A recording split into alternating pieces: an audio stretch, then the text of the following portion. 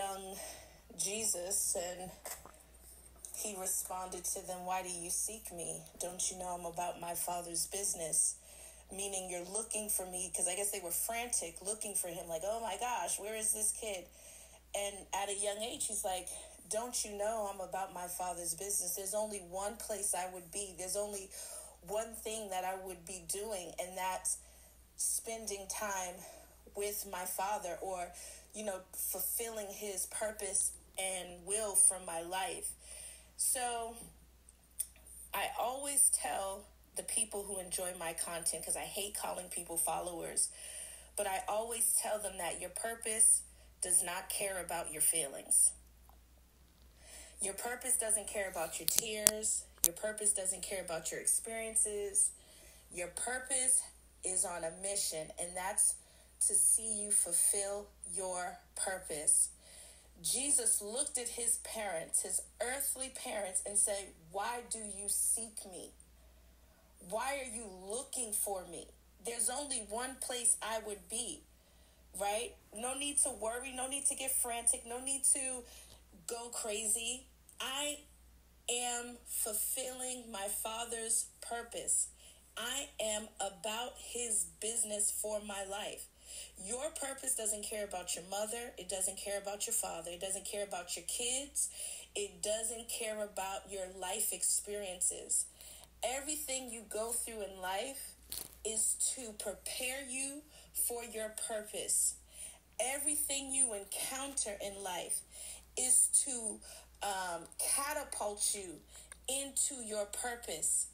If you wait to see what life is going to bring, or what your next move is going to be, understand this: the enemy has a whole blueprint on how to destroy your life. So if you're just sitting and waiting for the next best thing, what's going to come? The enemy. You've made room for the enemy. You've made room for the forces that be in which you cannot see, even for the forces that be in which you can see. Because sometimes your mother, your father, your sister, your brother, your cousins are your enemies, right?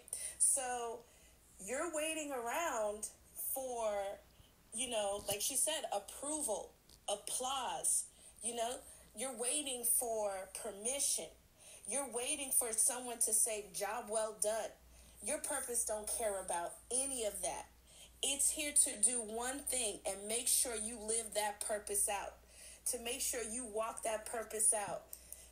Some of you should just say, push me into my purpose.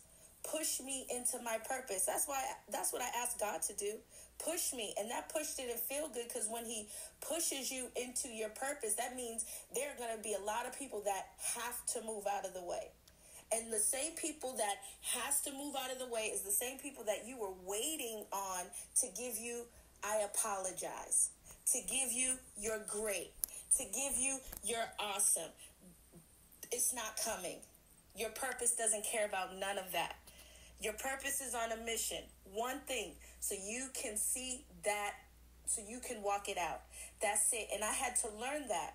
And learning that was difficult, because you want the I'm sorry's. You want the I love yous. You want the you're great. You want your mother and father to approve of your decisions. You want your children to be happy of the choices that you've made. You want the world to look at you like you are a superstar. But let me tell you something: your purpose doesn't care about none of that. The tears that you cried last night, your purpose don't care about that. Your pillow collected tears, that's it. And it's not to be mean, because some people, they take it as, oh, you're being harsh, but this is the reality. The truth hurts, and the truth hurts, and by it hurting, it's only going to set you free. No one got set free by hearing lies. No one was set free by being told false things, false narratives. No one was set free by being fed crap. You can only be set free by hearing the truth. That's it. And as much as you say you're mean, because my family will tell me a lot, oh, you're not, you could have said that nicer. You could have, no. I can't say it nicer.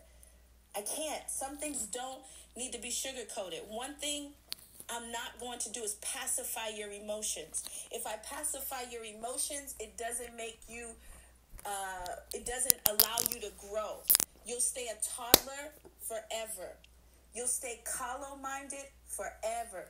You will not grow. You won't get past a certain stage. I'm here to tell you, you can cry, that's fine, but get up and start all over again.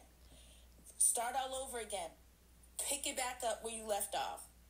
You know what I'm saying? Dust your shoulder off. At first you don't succeed, dust it off and try again. Remember that song? Aaliyah, and it's at first you don't succeed. Let yourself up and try again. Exactly. First you don't succeed, dust yourself off and try again. Some of you, it's like this. So I'm like, okay, I'm 40 now. So I'm like, oh my gosh, I'm getting like adult acne. I've never had acne as a teenager. What's going on? You know, body's changing, hormones are changing. And so I bought some facial products, right? So I'm thinking these facial products that I bought 2 days ago, I'm going to see a miracle the next day. You know, things take time. It's a process. And so I'm ready to dump this cleanser out, dump this serum out, because I'm like, it's not working. But how do I know it's not working? You have to give things time. You have to give it time. You know what I'm saying? So that's all I wanted to share. That's all I wanted to say, is that your purpose does not care about your feelings.